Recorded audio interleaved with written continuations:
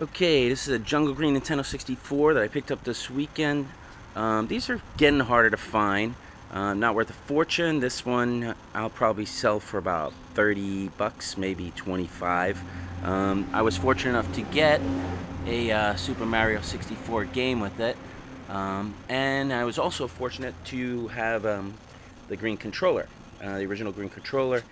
You don't always get the two together, so that's kind of a good thing. Also, mine came with a memory card, no big deal. That would cost like an extra $5 if I had to buy it. Anyway, I paid like 20 bucks for this. Console alone, I'll probably get like 30. And I'll probably get 15 for the Super Mario 64. I'll ask 20, take 15. Not a bad deal. Double my money, straight out.